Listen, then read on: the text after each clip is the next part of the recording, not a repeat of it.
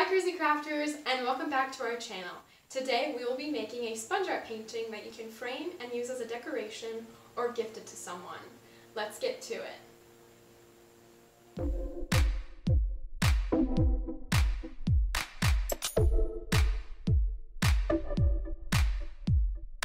The materials you will need for this craft are a piece of cardstock, a picture, a pen, pair of scissors, tape, a sponge, 3 paints, a paper plate, a piece of scrap paper, and a picture frame. I'm using a 5x7. To start, I'm going to take the picture, take off the back, put that aside, and then I'm going to take out this picture, or the paper, and I'll put the frame aside.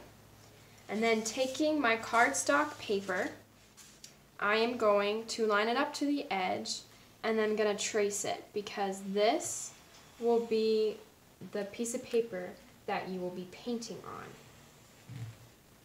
And it doesn't have to be neat because it'll be hidden by the frame. So you can put this piece of paper off to the side. And then take your pair of scissors and then you're going to cut. Reminder, it doesn't have to be perfect because it'll be hidden by the frame. Then you can put your scissors off to the side as well as the piece of paper. And then take the piece of scrap paper, and it can be any color or whatever, it can be dirty, doesn't matter. And then I'm gonna put the piece of paper on it so I don't get paint on my surface. Okay, and then grab your scissors, and then you're gonna cut your sponge into 4 pieces. This sponge will be what you're gonna use to paint with. Okay, and then you can use any picture. I'm going to be using this cool hot air balloon from cooltobekids.com. The link will be in the description below. So I'm going to cut around this as evenly as I can. It doesn't have to be that perfect.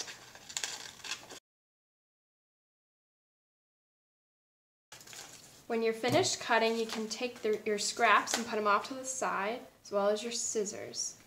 And then take your tape and cut off a piece and make a tape bubble. If you don't know how to do that, take the ends of the tape, fold them to the middle, and close. It should be sticky on all sides.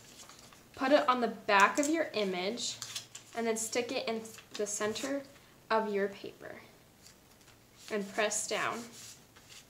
Then you will take your paper plate, and you can use any color paints. I would recommend using 3, and like using a dark and a medium and then a light color. So I'm using purple. So you can go ahead and pour your dark paint onto the plate. You don't need much. And then I'm going to pour the medium, which is turquoise. And then I'm going to pour the light, which is the pink.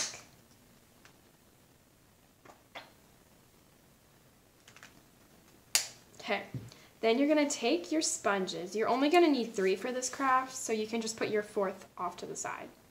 So take your sponge and then dip the end of it into paint. I recommend dabbing it onto the paper plate so it's not like gloppy or anything. So reminder, start with your dark color, and then I would hold down or press down onto your image so that way paint doesn't get underneath it. So I'm just going to dot all around. And I'm gonna get some more and dab it on my plate. Put some more purple all around.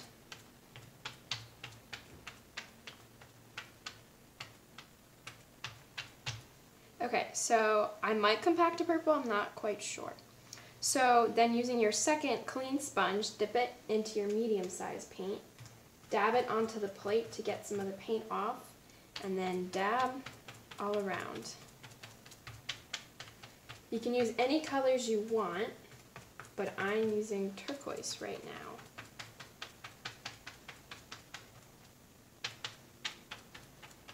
Okay, and then you put that off to the side. Grab your 3rd clean sponge and dip it into your 3rd color.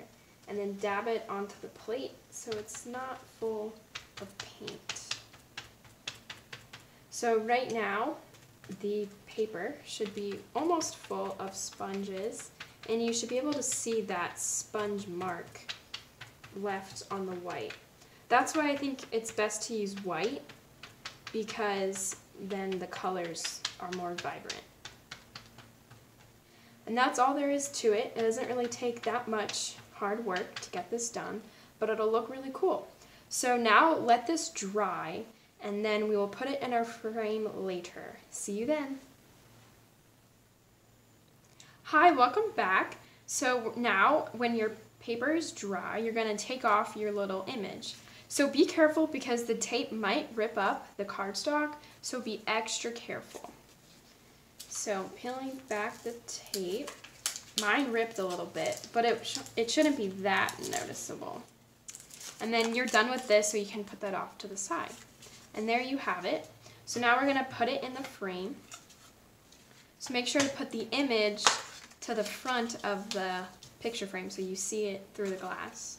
And then put the back on, and there you have it. And that's how you make your very own sponge art painting. If you like this video, please consider liking and subscribing to our channel. Please tell your friends. Thanks Crazy Crafterz for tuning in. We'll see you next time. Bye!